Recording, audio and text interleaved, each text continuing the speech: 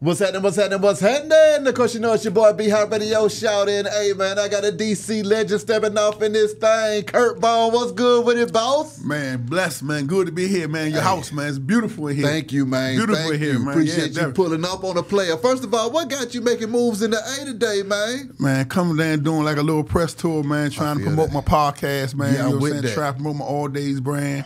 And they say, man, if you come to Atlanta, you got to see B-High. You can't come on, man. You got to see B-High, man. Come you know on. what I'm saying? So after 85 South is you. Oh, man, I love that. I love I'm on the highway too, man. That's crazy. I mean, but Curt, I need you to take me to day one, man. Mm-hmm.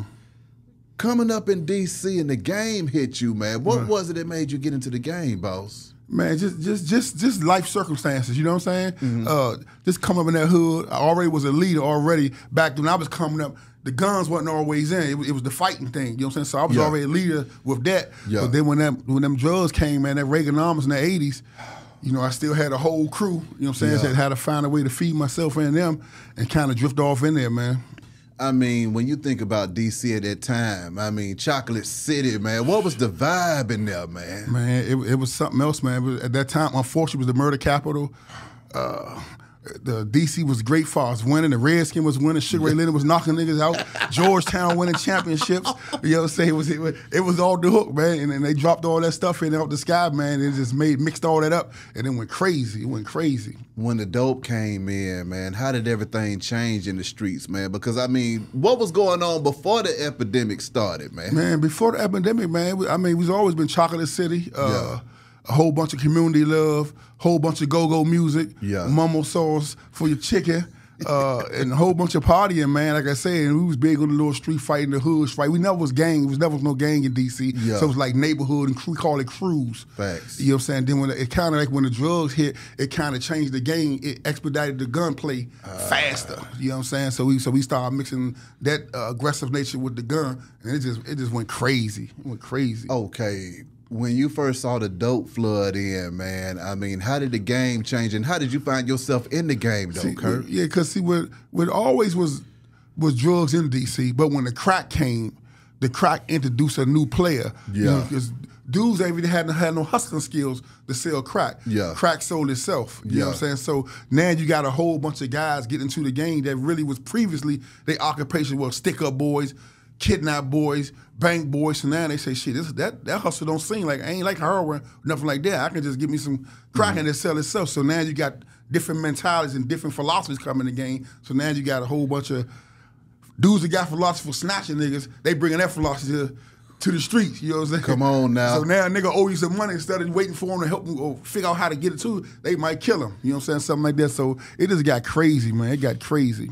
I mean, you are around a lot of legendary folks in D.C., though, man. I mean, you talk about the Rayfuls, you talking about the Waynes, you talking about the Alpos. Yeah. How did you find yourself in connections with all of those guys? Man, like I say, man, in my part of town where I was at, I covered a lot of landscape. Yeah. So we used to have fights against the neighborhood. Like we had a fight against Rayful crew like in 86, 85 or something. So we kind of made a connection right there, right? Yeah. So after we made a connection right there, then we started breaking law together. So that's how I kind of got bonded with him. So DC very small. Yeah. Our go-go was just like what rap would be down here right now. Mm-hmm. So each little joint, you go to a big go-go convention, you're going to serve everybody from DC. Facts. So if you banging out or whatever you doing, you mess with the popular girls, excuse me, your name gonna be already circulating. Yeah. So I already was circulating for being aggressive. But then when the crack came, it was already easy because I had people in place already in these different hoods. Yeah. So man, so you know, so all the dudes that had respect then kind of still networked together. Yeah. You know what I'm saying? So it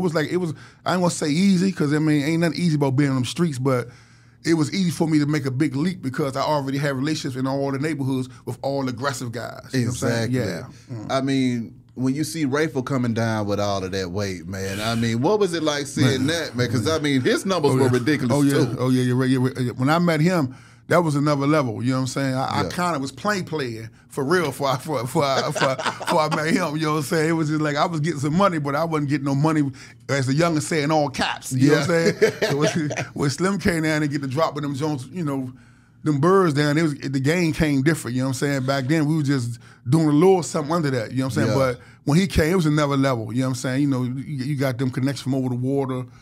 it just got crazy. Crazy. I mean, maneuvering in the city though, man. I mean, you know, the violence is there, the drugs is there. Yeah. What was going through your mind staying alive, or were you just young, crazy, and wild in this thing, Curt? When you young, man, you young, you naive, and you rambunctious. You know what I'm saying? And I really knew a lot of the players that was doing everything. Yeah. You know what I'm saying? So if I'm in Southeast or I'm in Northwest, I kind of know the dudes who hitting heads and doing all that. We already had a relationship. So I really feel comfortable. Because now when you come on my side of town, I'm going to make sure the carpet red for you over there. Exactly. So it's basically with relationships, with everything. So me knowing all the right people, all the people knowing me, I kind of really didn't really look at it like that. Yeah. Now when I was locked up and I thought back on it, Yeah. I was like, damn. God really was over me. Was really covering me, you know what I'm saying? Because I was really walking and going to a lot of places that it wasn't really safe to go at, but you know what I'm saying? But when you're young, that's what you do. When you started seeing people dying around you, man, I mean, what was going through your mind at those times, though, Curt? Man, it was crazy. Like, you young, man. When you young, you like, man, it's part of the game. You know what I'm saying? You find all things to justify losing somebody. You know what I'm saying? Then it's like being on depends on what the reason is. So if somebody was a foreman, you like, well, that come with that. You know what I'm saying? Or somebody set somebody up to rob somebody, like that come with that. Somebody, you know, just doing underhanded stuff. So you kind of justify it in your brain, right? And then this, I'm really embarrassed to say this, but when you're young and just crazy or thinking stupid, we was on some shit back in the day, like we the murder capital. So we used to do shit like, you can be gambling and somebody might say, you jump out there, man, this is a good day for a homicide. Because we keeping count. You know what I'm saying? Just on some, we the toughest type of city, you know what I'm saying? Just being young and ignorant and naive to a lot of stuff, right? So man, and we had a show called City on the Seas. They actually was what you would consider now, like, you know, every city got a local website or a website that keep all the crime. Yeah. They monitor every murder. So every day it came on the news, on TV. Another homicide, 3 homicides, 2. So we was really infatuated with it. You know what I'm saying? Like, man, we gonna run it up. You know what I'm saying? Just being naive and young. Wayne Perry, man. Like, coming across a young Wayne at that time. Like, because, I mean, what was his mindset at? And you already aggressive as your damn self, man. I mean, what was it like seeing him in action? Man, Wayne was a beast within himself, you know what I'm saying? And he came from his part of town where he was strong, making noise, and he you know, laid his lick across the city at some point, you know what I'm saying? So we never really had no disagreements, no bumping heads like that, you know what I'm saying? It was like mutual respect, you know what I'm saying? But Slim was a danger in itself, you know what I'm saying? And a hell to be reckoned with. Slim was serious, right? I mean, with all of y'all being out here on the streets pushing and shoving, though, man. I mean, how did y'all keep from bumping heads? Talk to me. But you gotta look at, you watch the Animal Channel, right? Yeah. It's like when you see when 2 tigers see each other, 2 lions see each other, it's almost like a, you know what I'm saying? It's like that. Now you see some deers or some it's cantaloupes, going down. What's his name? They gonna run them down. You know what I'm saying? So it kind of be similar to that. No, you know what I'm saying? Makes all the streets right is there. like that. You know what I'm saying? Like I reference the streets now. I say the streets like more hyenas. Yeah. You know what I'm saying? It's a hyena environment now. You know what I'm saying? Everybody 20 to 1.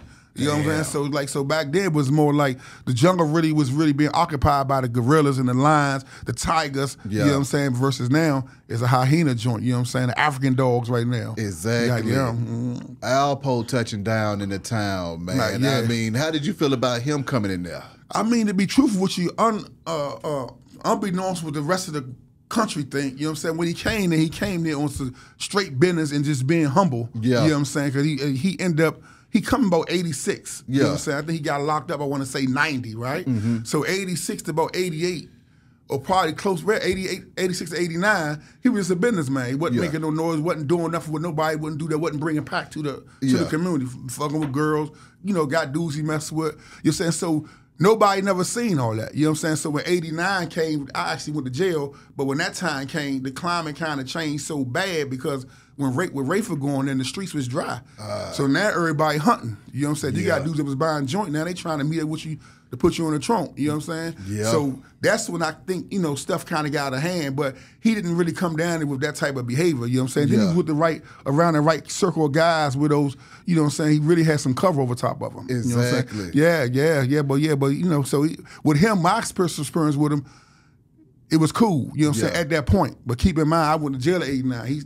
He started cutting up probably a year after that, you know, with dudes like that, right? And really, the cutting up was dudes on his line. It wasn't like I was waking up saying, I'm a dude. Niggas trying to get at him. You know what I'm saying? So he really was trying to keep the heat off himself. Exactly. Yeah, so it wasn't like no sweet joint like that.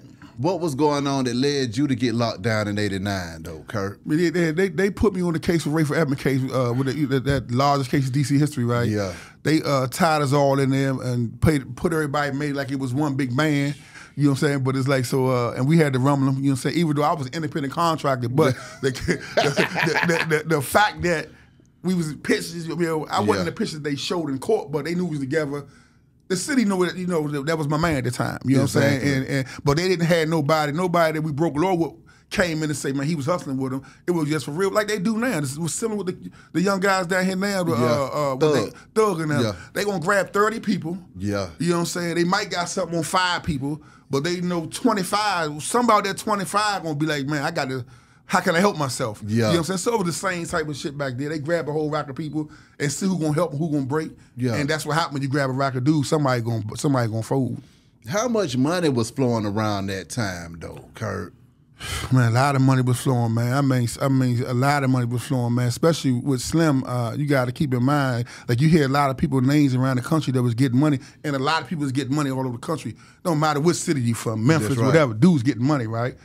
Slim was unique because he was getting money on a retail level and a wholesale level simultaneously. When you hear a dude's story, it's normally he killing with the wholesale, or he got a hell of a block. Exactly. You know what I'm saying? Slim had 2 things simultaneously going on, and when you saying you creating other dudes like myself and other guys that had a lower standard, which you already had set up all around, you know, and outside the script. So the money was crazy. We was young, man. I went to jail at 20.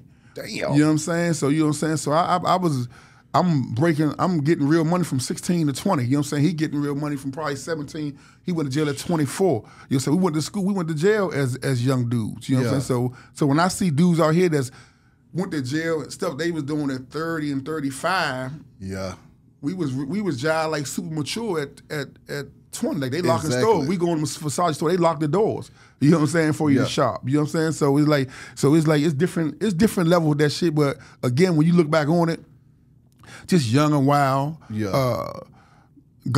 say God take care of fools and babies. You know what I'm saying? We wasn't babies. You know what I'm saying? So so we were just happy, blessed to be there, man.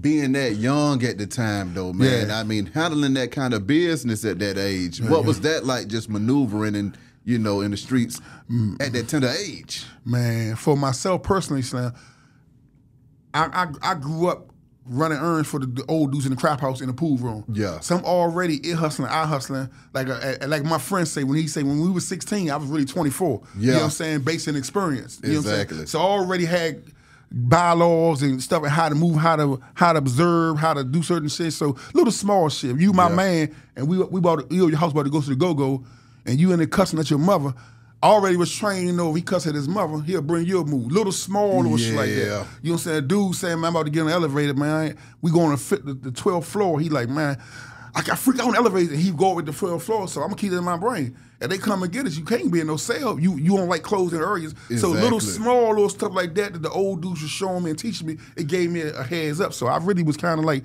built for real, at that time. Exactly. Being in the game, though, too, man. I mean, did you ever want out, or were you just down by law? Nah, I didn't want out at the time. When we was young, we have a jail, we have a prison in our area called Lorton Penitentiary, Lorton Jail. Yeah. So when you young, when you build up your rep with certain labels, it's almost like, man, I want to go to Lorton. I don't want to go to Lorton for a lot of time, but you feel like you want to go down Lorton and make your mark, right? Yeah. Then you want to be the biggest dude in the city as far as getting money. So really, that was my aspiration. Because when I was coming up, all the old dudes was really who we kind of looked up to. They own the corner store. They got a liquor store, laundromat, dress slick while we gambling, talk to the older people in a good manner. So that's what we was on. We wasn't watching basketball players and other stuff. So I was inspired to be like some of those guys. You know what I'm saying? And believe it or not, some of them guys, outside the fact that they were selling drugs, was some hell of a dudes as far as business-wise, mannerisms and stuff like that, right? So a dude was inspiring me. So at that time, no, I wasn't looking to get out. I wasn't having no aspiration there. I'm like, man, I'm a roll. I had a crazy philosophy that I laugh at now. I used to say, man, if I can live at about 40, but I do whatever I want, ball out, I'm good. You know what I'm saying? But again, being naive and thinking crazy, you know what I'm saying, and watching God fall, all that type of stuff, right? It'll do it to you. Yeah, it'll do it to you, right? But yeah. When Wayne Perry goes on the killing spree, man, I mean, during that time, you thinking, okay, this guy's knocking off everybody in this thing. What was going through your mind when you were seeing that? I mean, the charge that he was accused of, I was locked up. Okay. So when all this was supposed to be happening, I was in Oakdale, Louisiana, locked up. But so when you from the city and you from the jungle, nothing don't really surprise you. You know what I'm saying? Now, for you, somebody that's reading the paper, eating breakfast at the Waffle House, you might be like, God damn, they doing that. But you around that element, you understand what's going on. You know what I'm saying? Then a lot of times, like I say, Slim was accused of a lot of stuff. I don't know if he's guilty or not, you know what I'm saying? But that's another joint. But I know, he lived his life and he was a hell of a dude, you know what I'm saying? So what the country hear about him is real, you know what I'm saying? It ain't like a dude just blowing his story up, you know what I'm saying? And it's a few more like that was fortunate enough not to get caught, you know what I'm saying? So it wasn't all the hints like that, 400-something killings and a little bit of population like that for Declaration of Independence. Okay. When you find yourself locked down, though, Curt, what were the revelations that you had, man? When you went behind them walls, how long did it take you to say, you know what? I don't know if I was doing the right thing out here on these streets. Man, when I went in that jump, man, I was looking at 35 to life. I'd never been locked up as a juvenile. I got locked up, but I beat it in court. I never was locked up. So I went from locked up to the first day in prison, locked down. They put us in what you call administrative segregation. They saying that this particular case, they can't mingle with the general population because they gonna have too much influence, which they was right, what they was true about. So I went from never being locked up to going over to jail to being in the cell. When everybody go, my cell don't open. Looking at 35 to life, right? So it hit me like, damn, I'm about to get 35 to life and I don't got no kids. That's the first thing hit me, right? So now, of course, I already was, believe it or not, a God-fearing man because my grandma had me in church even as a young dude. I just understood when I was in the jungle, it was jungle time, right? So now I'm in the cell locked down. I'm having more than enough time to talk to God one-on-one and personally, right? So the whole time, when I pray at night, I'm praying for the ability to see the streets again, while keeping myself as a man, not crossing no lines. So and I always say, damn, I don't got no kids. I'm about to get 35 to life. So I always tell God when I pray, just like I'm talking to you, I say, God, get me out this situation right here. I know I might got to do some time. As long as I keep my manhood and my principles, I'm gonna get life a fair chance. Like I'm talking to God, like I'm making a deal with him. Right? But that's what I'm really saying, right? Come on. And sure enough, man, as time went on, I got a sweet situation, man, on a little money laundering charge, man, and got out that joint, man. I'm gonna do like 4 years in there, man, and I kept my end of the bargain that I ain't gonna cross the line again. When you touched back down, though, man, what was that like being back on these streets? Man, when I touched back down, man, it was surreal. Now, when I left, DC was the murder capital, but it was the murder capital with the understanding I know everything going on. Now you 4 years away. Now it's new killers on the block. It's new young dudes coming to what's name. You know what I'm saying? So now you walking into a jungle that you might not be so much familiar with, right? But what the blessing with me was that my brand was so strong that a lot of dudes revealed themselves. You know, I understood the climate, and I only did but like 4 years. So my ear was still close to the streets. So I understood what's going on. So I just came out slim, stayed out the way of that type of traffic, and just figure out how can I make my name come. And I came up was like a big thing, like Kirk Holmes. So I would say, how can I turn my name to money? You know what I'm saying? So that's when I start throwing parties in the clothing line. Exactly. Break that down, man, because, I mean, Chocolate City is still popping now. Man, Chocolate City going to be Chocolate City. Come on now. It's getting a little bit mixed. They calling it mocha now. Latte and all that, right? Latte City. Yeah. But it's still Chocolate City, man. But I came home, man. I say, man, I threw well, somebody actually threw a coming home party without my permission. My plan was I told her, look, I'm gonna throw some parties, so I'm gonna let you know I got the halfway house.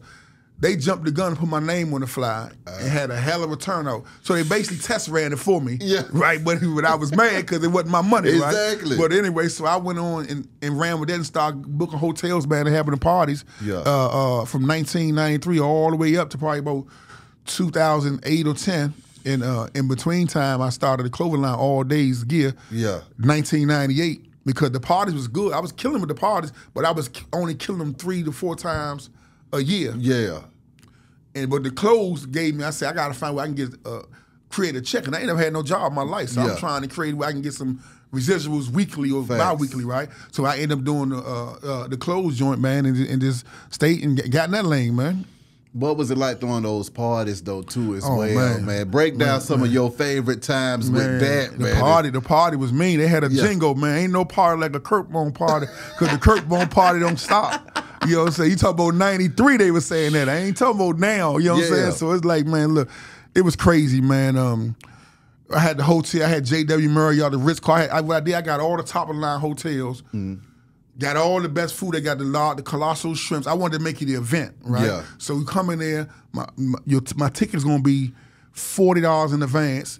Proper. I say proper tie, which means no tennis. But the caveat that is, you can come with tennis, but when you come with tennis, it's gonna be 100. That's right. 125 or more, right? That's right. Of course, dudes are getting money.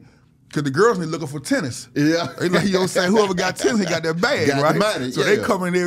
I had a whole rack of tennis, so it was good for me, right? But, man, we made an event. Ice sculptures, man, the spotlights out there. I just tried to make it where it shut the city down. We ain't had no social media. You talking about 2,500 people, 3,000 with no radio, no social media, guerrilla marketing, flyers on cars, flyers in barbershops, flyers in salons, and word of mouth, man. And it was a time of their life, man.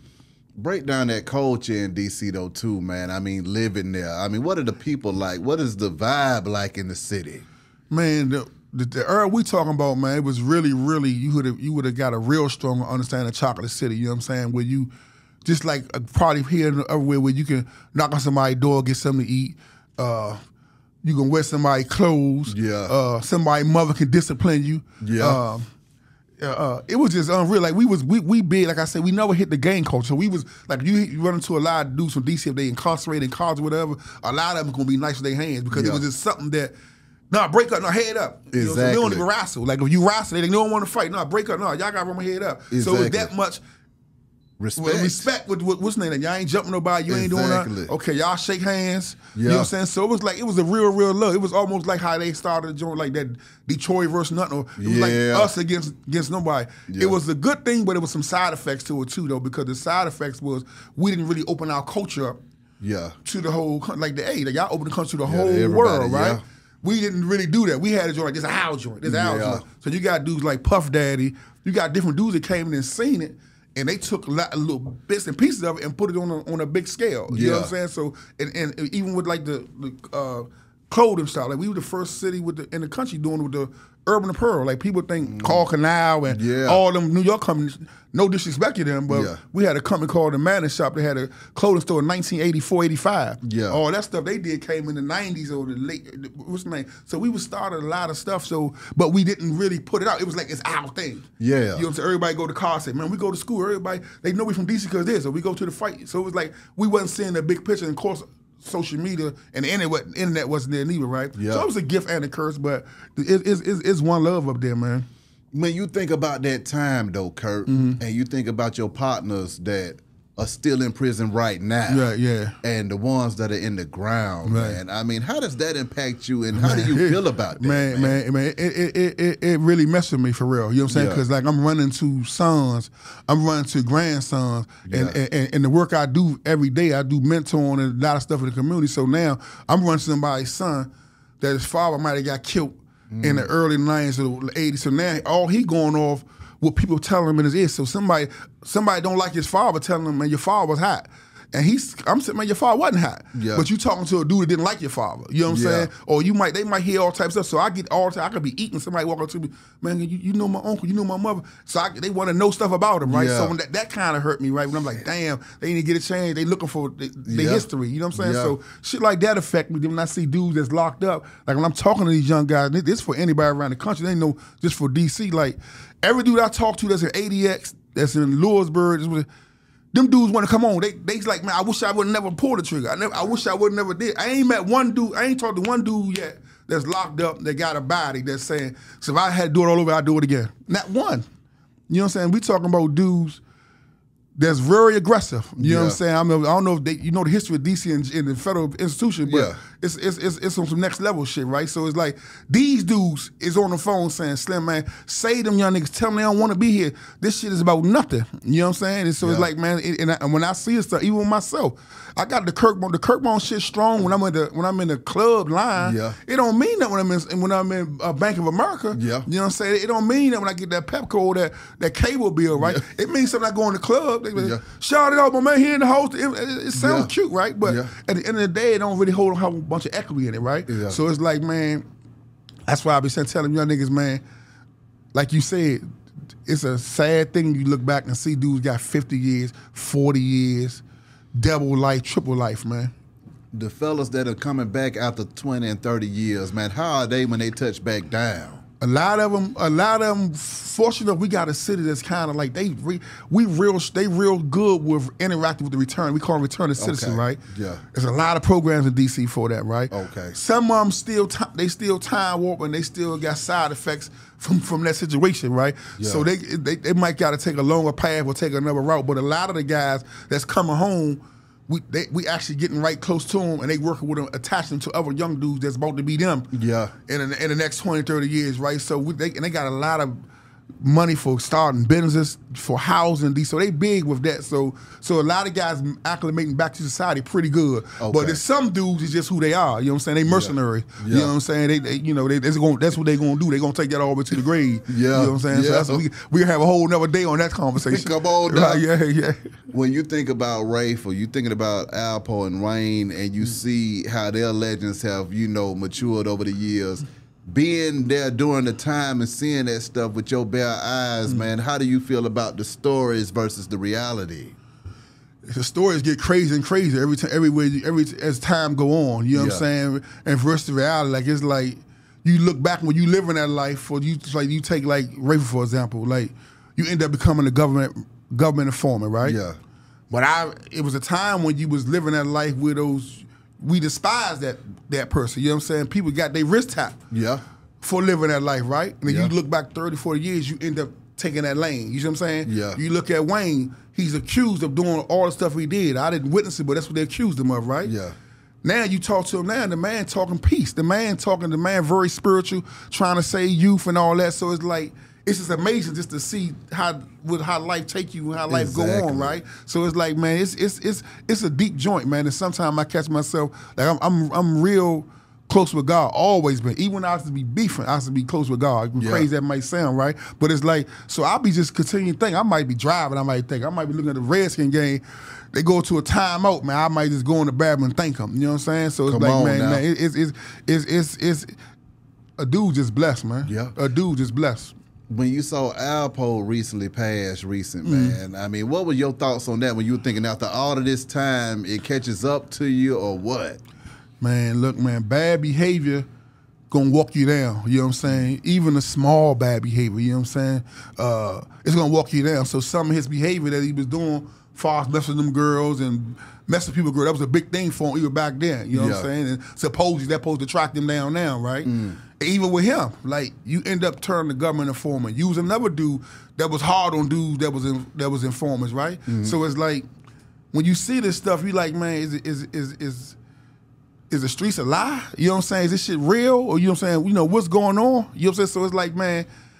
So it's like it's deep, man. When you see these guys, man, and they posture in one way, then you end up being another way. You know what I'm saying? Then you see some dudes the complete opposite. You see, I know some dudes that come up. They ain't really want no trouble. Then soon somebody got in their lane, they turn to mercenaries. Yeah. You know what I'm saying? So it's like, man, it's a deep thing, man. So I just try to encourage you. I don't care if you're a young dude or old dude. Man, know yourself. Yeah. You know what I'm saying? Understand that at the end of the day, you came out that vagina by yourself. You go in that box by yourself. God gonna judge you one-on-one about your actions, about what you're doing, man. And just know, just know yourself, man, because it's real. What you just said earlier, though, Curt, touched me. Is the streets a lie? You see what I'm saying? It's like, how do we get the young folks to understand that these rules only apply sometimes? They just not applying the whole time. Yeah. And anybody will switch with that pressure on their back. And some folks will stay solid. But I mean, it's it's every man for himself. It's like playing the Powerball. You got a better chance of winning the Powerball. If they grab 10 or better dudes, you got a better chance of winning the Powerball than everybody holding up. Come on now. You know what I'm saying? And for real, like the street's done. You know what I'm saying? It's over. But at one time when I was, even before I'm not even talking my time was the beginning process of killing the streets. Yeah. Because like I told you earlier, the crack induced dudes to the streets that really wasn't hustlers. You know what I'm saying? The streets always have it's like the Beltway. Everybody got their lane. Yeah. You had dudes that hustle, you had dudes that rob, you had dudes that pickpocket, you had dudes that whatever they did, credit card, what they call it, swiping now. Yeah. But what happened was when the crack came, everybody started getting into the crack lane, the hustling lane. So now all the philosophy of the streets and the principles got jumbled up. Yeah. You know what I'm saying? Like when I was running errands for the store for the young dudes, like when they say ain't no honor amongst thieves, it used to be honor amongst thieves. It used to be. Yeah. You know what I'm saying? Like it changed when that crack hit on up. Cause now you got dudes that's locked up that ain't never did them but snatch a public and rob somebody. I ain't beating them up. I'm just saying now they in. You made that much money and all you did was cook it up and stay in your building. You ain't had to go do nothing. So everybody started getting the game, and then it went on. So now the alumni from that era, they tore it down, taught the behavior. You know what I'm saying? Tell the young dude, he don't owe you. You go around and burn his ass up and kill him. You don't kill nobody. If you get somebody some drugs, and this is my philosophy. This is how I was taught. Yeah. If you front to do some drugs, I don't care how much it is. Yeah. Don't never get nobody nothing you can't stand and lose. You know what I'm saying? And I always taught that a dead man can't pay. Come on now. You know what I'm saying? So if a dude, a hustler, and he fucked up a half a joint and you fronted it to him, he ain't come and take it. He ain't come and steal out your stag. You fronted to him, and he a hell of a hustler. Get him that opportunity to make the money back. Exactly. You know what I'm saying? You kill him, ain't no money come from a dead man. Exactly. You know what I'm saying? So it's different bylaws that was taught to me that I studied in practice and tried to pass them down. But again, when the game started getting cluttered, the philosophy started getting jumbled up. You know what I'm saying? Used to be, a dude couldn't just tell and come home. Like dude can tell now and just come home and start going hard. Yeah.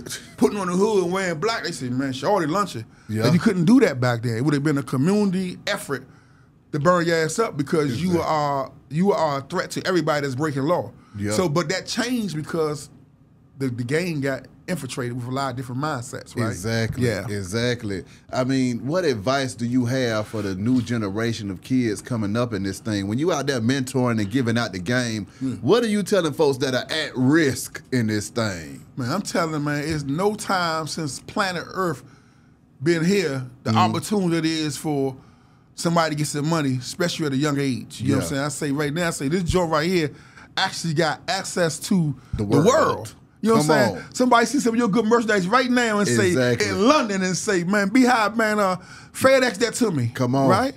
You can go on TikTok. You can make money in the house. Exactly. You know what I'm saying? And the streets too sophisticated. Like, I got friends that's police, right? Yeah.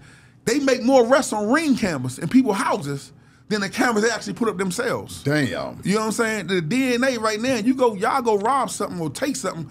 If your hair fall out, a particle of your hair fall out, they can scoop that joint up and knock on your door and come and get you. Your phone trap is too much ways for a dude to go to jail for a little bit of money. Exactly. You know what I'm saying? And there's so many ways you can make a lot of money doing stuff on social media, entrepreneurs doing. Right now, any major black city in the country is trying to find ways to empower young black dudes with money and grants because they want to slow it down. Exactly. If you're a leader from any hood you from or any city, now we ain't just talking about no DC, Houston, Atlanta, whatever, man, go talk to an older dude mentor, go talk to your local councilman or somebody and say, look, what opportunity is for young guys that they got? They got them, but you got to go ask. They're not going to walk it to you and tell you. Exactly. You can go right in your neighborhood. They got grants so you can throw your own cookouts with their money. Yeah. You know what I'm saying? So you got to ask questions. Come on. You know what I'm saying? So it's opportunities in every black city because right now they trying to stop this shit. You know what I'm saying? So, and they trying to pay the play, which is, it's just what it is. You know what I'm saying? But it's your opportunity to pivot out the game. Yeah. It ain't nothing, man. I'm letting you know right now, I only did 4 years incarceration. I'm 54. I was hustling since I was 12. I'm telling you right now, I've been in here the whole time. I done seen the whole, I remember Puffy from dancing to Puffy to a millionaire. You know what I'm saying? I can give you a lot of jokes. My man, Amir, my good man Amir, who plugged me to come in your joint. I mean, he was on a street team till he He a big boy in record labels and Yeah. I've been seeing a whole lot. I'm telling you, it ain't no reward for the street shit. Come on. It ain't no end of the day they gonna give you a yellow jacket and all that. All you gonna do, they gonna try to burn, they gonna try to lock you up, they gonna try to kill you. And if you make it and be fortunate, don't do no time, get what they gonna be saying? Man, you know, I think B-High hot. How B-High ain't do no time? You can't even win. You can't win. You can't win. They gonna say, how he ain't do no time? You know what I'm saying? So the shit is retarded. Yeah. You know what I'm saying? Man, get y'all some money, man. Y'all can eat with the world.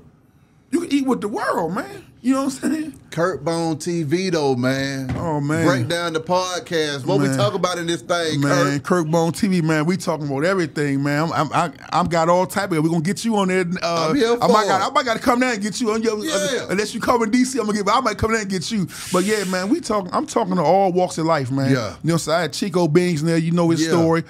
People don't know where he came from, family in the street. Yeah. I got dudes like Sean Brent that was accused of 10 murders. Man, I got the chief of police DC coming up. Man, we talking about everything. The name of the joint is Exchanging Jewels, but my YouTube channel is CurtboneTV. That's right. So the philosophy is like you doing. We're exchanging jewels. I just named it that. So when I'm talking to my guests, it might be 1 or 2 things you can take and put in your toolkit. That's right. So that's just my philosophy. I just want to give back. Get some people in there tell their story. You know what I'm saying? I'm gonna say less. I'm a jam in. Exactly. Look, you're a professional. I'm watching you too. Listen to you, right? You're a bad man, right? But I'm still move from what you doing. You know what I'm saying? Put them in my toolkit, and I just want dudes to tell their story, man. I want them time, man. They gonna get the real. I'm asking the real questions. Yeah. I ain't looking for no viral moment. I ain't trying to get doing catch no case. You know what I'm saying? Exactly. The 2020, I'm gonna talk to a lot of women. You know what I'm saying? Mothers that lost kids in the street. Women that was messing with dudes in the 80s and 90s. Like, they don't know it's a side effect of that. Yeah. Like, you got women that was 15 all the way to about 25 that was getting them 10 or 15,000 a week. Just because they was fucking with 2 or 3 niggas that had bread. Yeah. You know what I'm saying? Driving BMWs, convertible Benz to college. Yeah. Right? So it's a side effect of them. You know what I'm saying? Like, who they gonna meet now if a nigga ain't catching? You know, a regular dude that got a job making 80, 70, can't do nothing for them. Exactly. So I want them to come and tell their story too. You know what I'm saying? So man, I just want to just tune in, man. It's on YouTube, CurtboneTV. Name of it's Changing Jewel. If you put up CurtboneTV, you say, man, just tune in any of it, man. We just trying to grow it. We trying to get, hey, look. Hey, behind, you got that joke say 100,000 subscribers. Come on, man. Hey, Come look, on, you man. working, man. You working, man. That's what we got to do around this thing, Curt. That's what we got to do. You working, man. Break down that apparel, though, too, at the same time, Oh, man. yeah, What man. was it that made you get into the apparel game, and what was that like for you? Man, I got into the Pearl game. Like I say, the clothes store I mentioned earlier, Madness Shop, they was always an inspiration to all the people that got into the clothing game in DC, right? Yeah. But me specifically I was always a big guy. Always had some flair, right? So big guys, they be like they shy dudes. So they might catch you going to the bathroom. Man, I like that. Where you get that from? Or where you get that from? So, excuse me. So I started saying, man, I'm going to start getting to the clothing joint, and I'm going to attack the big dudes and work my way down to the lower dudes, right? Yeah. And I also wanted to find a way to make me some residuals bi-weekly, because I never had a job. The parties was cool, you know what I'm saying? I was snatching me some nice money at the party, but it was once every 4 months. That's you know right. what I'm saying? I mean, 4 times out of the year, sometimes 3 times out of the year. Yeah. So the store allowed me to tap into my creativity as far as my style, my popularity, which gave me a jump start because everybody believed in me. Yeah. Even when I was breaking law, I stood behind my product. When I started throwing parties, I stood behind my product, and the clothes the same thing. So they believed in me. You know what I'm saying? Right. So I lived off the land my whole life. Come on, you know now. what I'm saying? So it's like, man. So I had to get into that. So right now, I'm just trying to reintroduce that to the new generation. I got a son, Lil Bone Jr., man, in college, Yes, man. sir. Shout out to him, man. Yes, I got 3 daughters finished college. Come so on now. I'm trying to get them tied into the joint, man, and introduce to the new generation, right? How does that make you feel, though, man, to be able to see them kids go to school, Man, knowing where you came from, My greatest Curt? accomplishment, man, is seeing them kids go through. They grown women now, man, go through college, man. My son will be done in a year and a half. Yeah. And I'm a GED dude. I got my GED on the federal compound in Oakdale, Louisiana. Yeah. You know what I'm saying? And it's a blessing, man. And I don't per se think you need to have a diploma. Yeah. But it's good to have different tools in your toolkit. Come on you know now. what I'm saying? When something can't work, right? Come on. So it's like, man, so that's one of my biggest compliments to see them do that, man. That's my proudest moment. And when Shorty get through there, my man, little son get through there, You know what I'm saying? I mean, hey, man, I'd be like, I did it Exactly. for them right now. Y'all got to get some money so y'all can take care of the old man. Now, what are you doing about your story, though, Curt? Man, right now, man, I'm trying to get with somebody, man, with some type of production, man, because I want to tell my story. Yeah. What I always used to do, even when I played sports, I was the point guard. LeBron, my favorite player. I like to get people involved, right? Yeah. So I want to tell my story more like a DC story, like how like The Wire is. Yeah, I want to give everybody their flowers. We had some hell of a girls, some hell of a dudes. You know I'm what I'm with saying? you. And I was there the whole time. Only Yeah. missed 4 years, a small window, 3.5 years. So I want to tell my story through them, right? Yeah. So I've been trying to talk to setting up a couple of meetings. Ain't nothing came to fruition. Having some good talks, but nothing ain't really came through, Yeah. right? So I need to do like a 50 Cent. You know Yeah. what I'm saying? Or somebody that got what's the boy quality control dude? They Yeah. got a deal down here, right? Yeah. I'm looking for them. I might need you harder than while I'm down here, right? But yeah, man, somebody that can see a big vision, man, because for real, everybody favor their city. That's just how we is as people. That's Nigga, real. You can be in Bat Rock. You Yeah. gonna be like that, my sound and what's name, right? But I'm just saying the unique thing about my city, we've been a chocolate city, right? Yeah. Forever. Every major city, Atlanta, New York, LA, you can name them, even Houston and Aurora, they told their story. Yeah. Nobody really never heard our story. You know what I'm saying? They hear bits and pieces. That's true. They say they go crazy in the jails. Yeah. They say they started Urban the Pearl. You know what I'm Yeah. saying? They got the go-go music. Yeah. They had Rayful and Wayne and Curtbone and Fred. Yeah. But it's a whole, and all of it in the same timeline. Like, for example, The Wire. The Wire was told, that story was told, all those guys wasn't even the same timeline. It was guys from 70s to 80s and 90s, but they mix it up. Yeah. All that shit gonna be timeline. Woo! You know what I'm saying? It's gonna be timeline. You know what I'm saying? So it's like, man, but just gotta get with a real good budget, man, put that joint together, man, and we can spill it to some writers, man, because I do want to give it up, and I want to pay homage to the people that's dead. Yeah. That get them some homage. The people that's living now, that it ain't so good for them, but they had a story. Yeah. It's like these dudes, wherever you from, like dudes, these blocks. Some of these blocks, they tell me, man, you can't come around our way. Before you was coming out that motherfucking pussy, that dude that's all the dope nodding. Exactly. Was running they that come block. around because of him. Exactly. You know what I'm saying? So people still practicing that behavior, right? So I want to pay homage to all them guys, man. Exactly. You know what I'm saying? I get enough applause and pictures takers and all that. You know what I'm saying? So I want to just pay homage, man, and make a couple dollars in the process. You damn right. You know what I'm saying? And man, and keep it moving, man. I mean, what was going through your mind when you saw a young Rayful blowing up in the game, man, and you was thinking to yourself, this guy's going crazy in this thing? Man, look, man, when we were so young, I used to be thinking, I used to actually be fucking with, I used to be like saying, man, Slim, you think you got a license with this shit, right? Because you know what I'm saying? He talked a lot of shit, right? Real cocky, right? Yeah. Real cocky, right? So it's like, I was like, man, you think you're a bad motherfucker, you going to jail, right? He's the play about the shit, man. Yeah, man, when they come to get me, it's gonna be bigger than light. It end up being bigger than light, right? But it's like, man, we was so young, man, and like it was like it was surreal. Like even when I talk about it, like sometimes I might go places and they say, man, explain that. Sometimes I be hesitant to talk about because everything we say gonna sound like it's a highlight reel. Damn. You know what I'm saying? I don't want to make like a dude bragging about it. You know what I'm saying? But you talking about It's just real imagine you life. 17 years old, you go in the store, you ain't no Savage or Drake, and they lock the store. They said rush everybody out the store, lock the store. Yeah. You know what I'm saying? Jewelry stores, clothing stores. You know what I'm saying? We going to the Bullets game at the time. Yeah. You on the floor. Your name on the Yeah. pocket outside. You know what I'm saying? So it's like that shit was crazy. You know what I'm saying? It got to the point, man, that I ain't even, if I couldn't go through the front door or the back door, I'm not even coming. Hey. You know what I'm saying? Come on Not now, even coming. feel you. Yeah, man. But it was crazy. It had a lot of fun, man.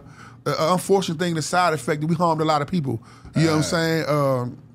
We was young. I mean, I ain't gonna keep on throwing the young to make the whole excuse, but we was young, No, right? nigga was young. And they got young. They even got a law that came out. It's called the IRA Act, right? And when it first hit, it's what it is that a lot of guys that went to jail for murder, that under 24, that had all that time, they coming home now because they saying your brain not fully developed to make a good long-term decision based on your actions, right? Yeah. That was the same with us. Like, we knew selling drugs wasn't right. Now, That's right. we was clear about that. Yeah. But what I didn't know was I'm selling drugs to you, right?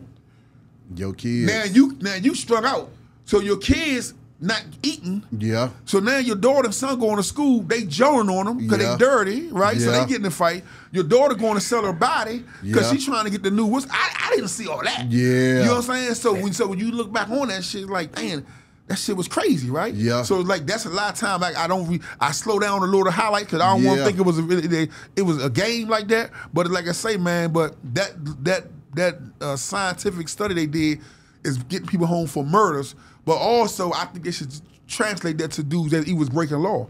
You know what I'm saying? It's the same thing. Well, go down that dark road with me, though, because, see, I don't care about the highlights. Right. What about the darkness of it all, man? When you saw that it was hurting people and stuff like that, did that ever enter your conscience and mind during that time, or what the hell? Because when I was young, I didn't see it as it was hurting. You'll see it, say with somebody you know personally, like your mother. Man, don't sell her, man. That's Mike's mother.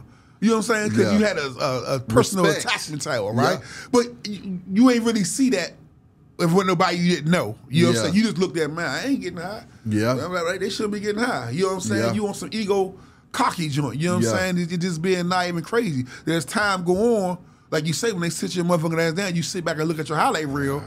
You like, damn, I fucked a lot of shit up. You know what I'm saying? I did some horrible shit. You know what I'm saying? Yeah. But it's like, so at the moment, to be truthful with you, I didn't see it like that. Yeah. As time was going on, even though I was a spiritual person, all the same, man, praying at night, man, beefing when we got a beef, going back praying.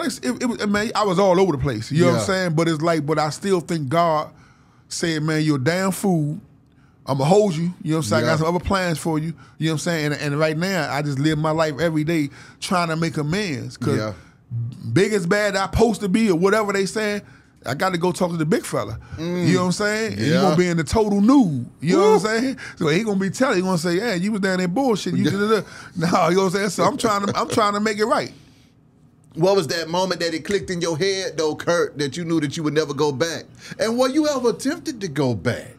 You have relapse moments. You have relapse thoughts. Yeah. You know what I'm saying? Yeah, I was tempted to go back a few times. Exactly. You know what I'm saying? Like, you know what I'm saying? A few promises here, a few promises there, they ain't come through. I'm like, man, shit. Yeah. And then it's crazy because when you got your game over, the phone calls ringing. You know what I'm saying? I don't know if you feel, what's the girl, Griselda, the Blanco, Blanco, right? Yeah. I was locked there with her son, Cheeky, in Oakdale, Louisiana, right? I stopped the Jamaicans. They were gonna burn him up one day at the soccer game. But me and him was cool. We used to walk the track every day. Oh my God. Every day. So he's setting all type of ideas and planning. Man, you come on, we're gonna do this and do that and do that, right? But all the time, my brain, I already had my mind made up. I really wasn't gonna do nothing. Yeah. But I'm still listening to this shit, right? You still don't understand what's going on here. So even when I came home, he told me, man, we're gonna fly down Atlanta, we're gonna fly down to Columbus, we're gonna do party, I'm gonna show you some how they party and da-da-da. And I'm just talking, walking around the track. I'm like, okay, shit, we're gonna see. But I'm saying to myself, I'm not going no more from Columbus to myself, right? Yeah. But again, to answer your question, when I came home, he used to call me. Man, what you gonna do, man? We can get it to your door. We can get it to your door. And I'm gonna get back with you. Like, I was still spinning them, right? Yeah. And he ended up getting down. They ended up killing him, coming out of the club or something in Colombia. But man, even that moment had moments I thought about it.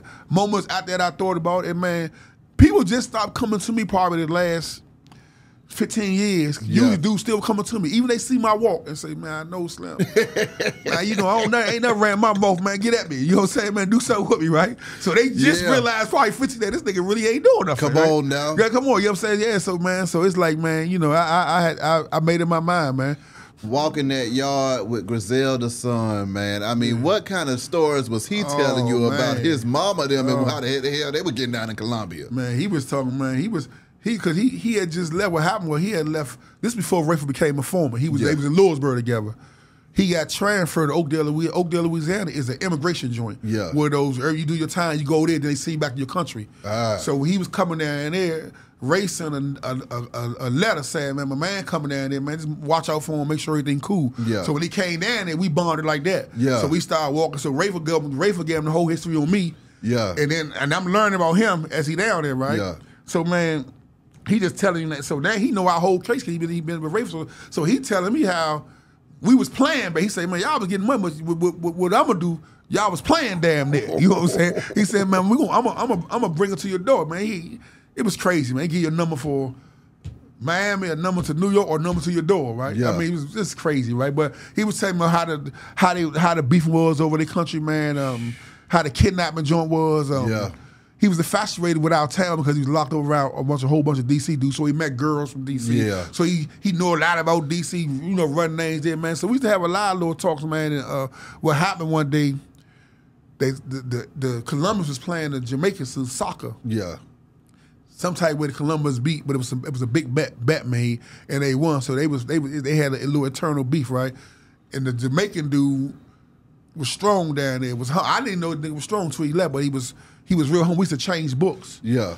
And one day we walking the track, and in Oakdale, it wasn't nothing indoor. It was so hot, everything was outside, the basketball court, everything. Yeah. We walking the track one day, so I didn't see two dudes with raincoats on, like they lurking. So I said, let me go get some water and look at this shit. So I get some water and keep it up. They come walking to me, so I said, man, what's up? So they was like, nah, man, Joe Blow, my man, I can't think of Jamaican dude, tall dude, dreads, right? Yeah. He said, no, man. He said, man, your next time, don't walk with the Colombian boy. Don't walk with him, on the next time around. So I look up there to my man.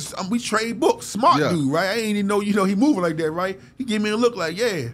Now I get back, Cheeky waiting for me. So we get back walking. He got his earphones on. He standing there walking. I walk. He said, what's I say? Ain't nothing, man. So we ended up walking. He said, man, I'm gonna go back in. I said, all right, man, I'm gonna walk to your unit. And I walked him past the Jamaican dudes. Yeah.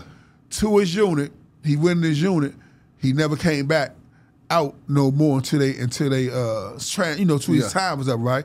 But the Jamaican dude was a little salty with me. Was like, man, DC, man, I never would have got your business, you know what I'm saying, man? But I had to tell him, I say, look, man, a dude like my brother, send him down here, you know what I'm saying, under my watch, you know what I'm saying? If y'all had to move, I would expect you would have brought down your own time, you know what I'm saying? I ain't gonna run a play for him, you know what I'm saying? So it ended up happening, Cheeky left, and man, send me about $2,500, whatever. Soon as he got home, send it right back, send it right to my little account, man, and stayed in touch with me. And he fell in love with me because he seen the play. Yeah. But he didn't never say he knew what was going on. But I never said it, so he never said it. Yeah. But yeah, man, and so happened. That was one of the stories with Cheeky, man. Man had a lot of little talks, man.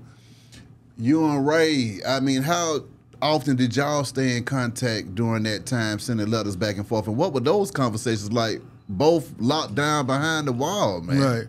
Right. During that time, when he was locked up, like I say, before he started performing, we used to write each other in spot. It wasn't a whole lot of writing, but we kept a little line of communication. Right? I was at that time before I got Oakdale, I was in Allenwood, in Louisville. So some of the security guards, I guess they was working both places, kind of whatever. I don't know, but they just come back with all these stories, whatever. Yeah. But they'll bring messages about all that. So we stayed in some decent communication, right? And then when he decided to make the move, to help the government, he kind of went underground a little bit and lost contact or whatever, right?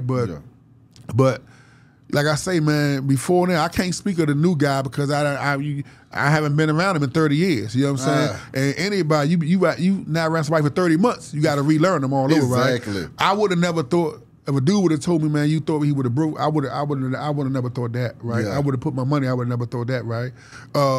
That fucked me up, you know what I'm saying? Because I know the conversation we had, I know how we live, I know his mother, father, grandmother, he come from a hustling family. Yeah. You know what I'm saying? The sisters, everybody under the bylaws. Damn. You know what I'm saying? And then with DC, dude, we used to hang out hats on that because we always had like a little unfriendly rival in New York. Yeah. So if you got a good relationship with New York, dude, you'll talk niggas down our way don't tell. All them niggas, Nicky Barnes, hot ass niggas, you name a whole rock of dudes, right? And so we used to be proud to say that, right? So when he went like that, they Uzi us down out of that joke. You know what I'm saying? Your man, right? But so it was just a disappointment, a black eye, right? But like I say, he made a deal with himself and with the people that he got to deal with. Yeah. However you got to deal with. You know what I'm saying? Everybody go see the big man. You might whoever you got to see, you got to deal with that. You know what I'm saying? For a while, it fucked me up because again, he was like a brother to me. You know what I'm saying? So it's almost like damn.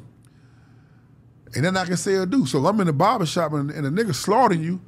I got to get my shape up. And then I can say, you know what I'm saying? So shit like that took a while to get adjusted to, but he made the bed. You know what I'm saying? He an intelligent guy, so he made a decision on his right state of mind. You know what I'm saying? Something you just got to live with. You know what I'm saying? What do you think about those like Alpo that decided to become an informant and then just got out and lived his life? Like you said earlier, is the streets a lie? I mean, he was playing just as hard as anybody else, but then he turned state, and then he went on about his damn life. Right, yeah. That, man, hey, Slim, that was crazy. And plus, in his specific case, you crushing dudes. Like, you know what I'm saying? You getting on top of dudes, taking dudes' life. You waking up saying, this dude got to go. You know what I'm saying? For whatever reason, he got to go. Then soon that pressure came down, that pipe, you know what I'm saying? You cut a deal. You know what I'm saying? So it's like, the streets is a lie in 2023. It's been a lie for the last probably 20 years. You know what I'm saying? But I'm saying it was once a time, even before my time, that the streets was the streets. The streets had its own entity. Yeah. You know what I'm saying? Like now, you could be talking to the girls talking about who hot. I heard what's the name of rat? Like that ain't even that. When y'all start keeping that stat? You know what I'm saying? So it's like that's what it came to now. Exactly. You know what I'm saying? And with the hip hop culture, everybody making it. Dudes putting paperwork up that's not paperwork. Like they made it a joke. Yeah. You know what I'm saying? And dudes and the government just sitting back, just taking advantage of the situation. Like saying, "This gonna be easy. They only gotta leave the desk." Man, go get Curt and behind there around such and such. This what they put in their They DM. on live. They on live right now. Shit. Go and get it. Guess we man, nigga told on us, man. No, you told You on was yourself. on live, nigga. You told on yourself, With right? the bricks on the table. You told on yourself, hey man, look, and the work I do, Slim, with the juveniles, the younger, you can't reveal names based for, confidentiality, right? But you can go in these guys' DMs. They did a hell of that. It be on news. Came back, 4 dudes masked up, all black store. Did all that shit proper, like on some TV shit. Yeah. But then being a DM, yeah, nigga, we up 3-2. You know what I'm saying? We coming back to see you. Yeah. They come back. Yeah, that's why we crush your man. Yes, they come to the store. He wasn't even really acting. That was a waste of joint. It's like, this shit is a game. They playing with life like a monopoly of dominoes. Game. You know what I'm saying? So and that's universal around the whole country. How do we get these young folks to understand that folks is really dying? I mean, do they think it's just a game, or is everybody just numb to what the hell's going on? I mean, my God. Yeah. And then don't nobody realize it's real until they down the road? Yeah, but now, like I say, fortunately, when we came up, even when you came up, you younger than me. Yeah.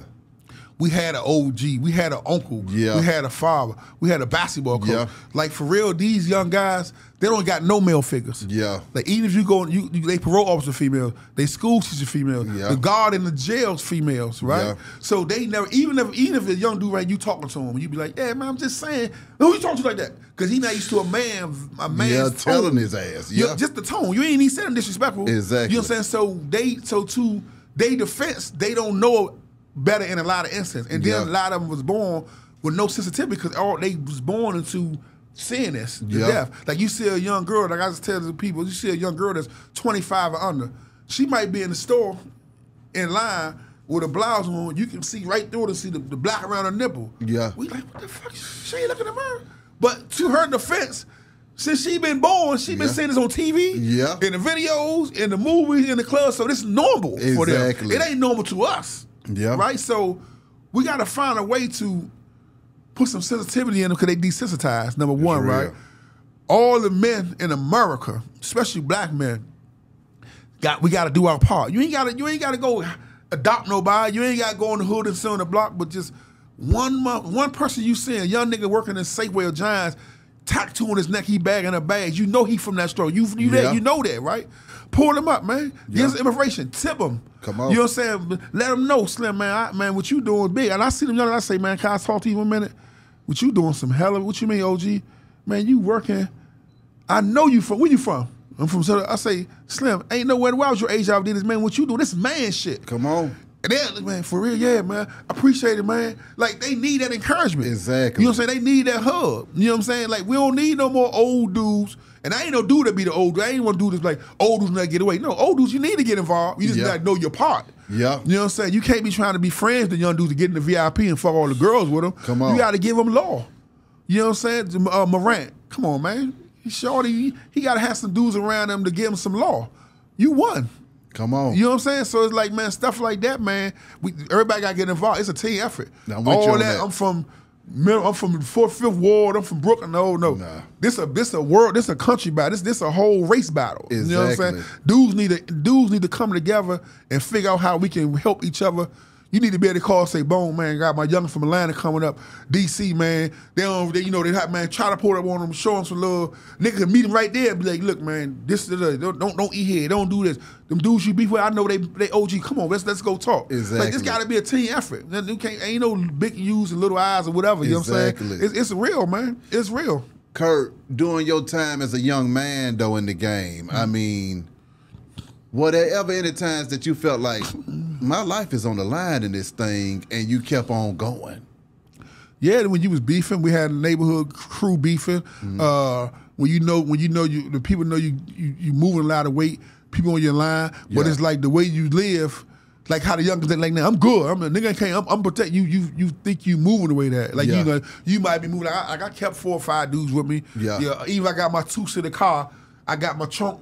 I had a convertible. I got a dude laying in my trunk, laying the car in the back. Even if I got a date, she don't even know he there. You know what I'm saying? So in my brain, I'm circling my parking lot. Exactly. So in my brain, I'm fully protected. Exactly. Right? But all the time, again, God kept me from really getting burned up. But in my brain, I'm like, man, I'm insulated. They can't get at me.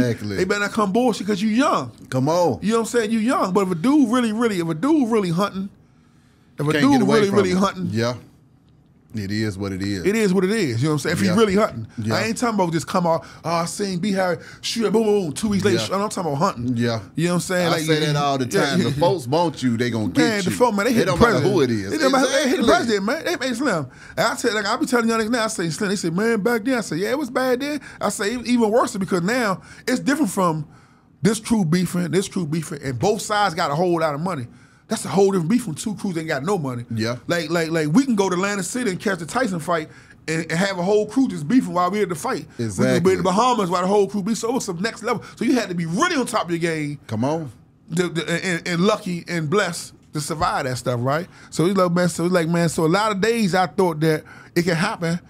You living like, man, you got the mentality, man. If I go to jail, I go to jail because you in that mode. And you gotta be in that mode when you live in that life. Come on. You know what I'm saying? But when you step out of it and look back into it, you be like, damn, God, you really, really favor me. Exactly. You know what I'm saying? You really, really favor me, man. Yeah. And answer your question earlier, don't lose your thought. I knew the moment that I was over with me, I had in my brain I was gonna break low when I came home and I was held strong. But when I had my oldest daughter, and I held her my arm in 1993 or 94, don't beat me up, Lucky.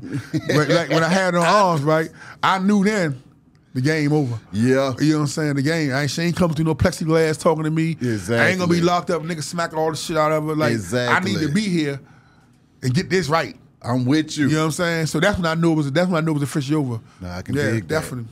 Lastly, Curt, is there anything you want your people out here to know? And then also, how can folks contact you if they're trying to get with you? Man, you can contact me, man. I'm on Instagram, Curtbone,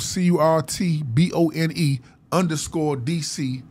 And I also got my clothing Instagram is All Days, ALLDAZ.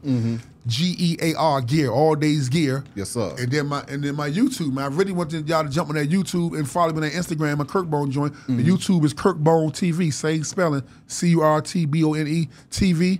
And man, you can hit me up, man. I'm real active. You DM me on my Instagram. I'm interactive. I'll be getting up here. I might don't get you the same day. Yeah. But I'm going down the line. Come on, you know what I'm saying, man? Because I'm getting little, and I go play. They like, man, you come to Detroit. I want to take you eat. I want to meet you. I want to touch. I'm from the old school. I like to hug. You know what I'm saying? I want to go with your chicken and waffle joint. You know what I'm saying? I want to be amongst the people. I feel that. So man, I just want to leave. If I can leave anything, man. Just what we touched on, what you touched on, I touched on, man. That man, it's no opportunity like it is now. Yeah. Man, pivot out that life, man. I know it's rough out there. You know what I'm saying? I know it's rough. I mean, I ain't gonna be now. I know some people open that refrigerator, it ain't nothing there but this. Yeah. You know what I'm saying? I mean, just this. Ain't no free cheese. I don't even hear about getting free cheese out no more. It's nothing there. So I know it's rough. Come on. I know it's rough. But man, you gotta put our pride to the side as black people. You gotta knock on that church door. You got to go to that knock on go downstairs, ask the corner man for a job. Talk to dudes that in your neighborhood supposed to be OGs. Pull us up. Exactly. Look, man, what I need to do? Give me some guidance. Yeah. You know somebody can hire me? Yeah. I'm thinking about Robinson. What you think? Like, go pull up some dudes, man. You know what I'm saying? Put your pride to the side. You know what I'm saying? We black men, we full of that. You know what I'm saying? So, man, reach into your network, man, and get out your rise. These little dudes y'all you meet in other states, man, network with each other. Like if Atlanta might got the crash for a cheap price than it is in DC. Get with B-How, whoever, be like, man, how much the crash? Man, I'm about to crash, send them up. Like, network, man, it's too many ways to get money. Exactly. You know what I'm saying? TikTok and all this stuff here don't got to be all dumb, crazy shit. Come up with some creative shit. Like I said, the gentrification everywhere. I told y'all, walk some dogs. Yeah. You know what I'm saying? Get a little dog park, make it cool. There's a lot of ways to get money, man. Don't go in that penitentiary. Not because I'm saying you're going to be scared. Fuck all that. Yeah. You don't want to be locked up like a dog for the rest of your life till God knock on the door. Now you come out the womb, a little bit of time on the street, now you count it, open up your ass. Every time you go on R&D, open your ass. Yeah. I don't give a how many people you kill, how much money you had, your ass getting open. My God. You know what I'm saying? And if a nigga and the fucked up and the silly, hey man, I can't see it spread over again. I can't. Did you see him? I ain't like you being humiliated every day. Yeah. And all the dudes that's your mans, they not gonna be able to do the time. And a lot of times you hear somebody say, "My man gonna do a time." Nigga, my man good. He might be good, but guess what? He might not be with you not because he's not good. It's because he living life. Yeah. You know, I got niggas that's in jail that's like my brother. But if my daughter need $100 and they need $100, they not getting $100. Come on. And I love them. Exactly. So you might be a reason why a dude crossing you or not in your favor because he living life. Yeah. Not because he just switched up on you. You know what I'm saying? And your girl gonna fuck. She gonna live her life. Don't even beat her up. Don't even call her no whore, no freak, no nothing. She gonna live her life. Exactly. You know what I'm saying? Guess what? And I'm gonna close on this. The dude she most likely gonna fuck is the dude who you fuck because guess what? He the dude who you had sending the money over there, bringing the money, paying the bills. You know what I'm saying? That's just how it go. It's an ugly game, man. You know what I'm saying? So, man, just find a way to get some money, man. Legally. Man, thanks for having me, man. Appreciate you coming through this thing, man. What you know, but the best of much Oh, man, I appreciate it, man. Be High Radio Shout it. Curt Bone. Holla at y'all in a minute, man. We gone.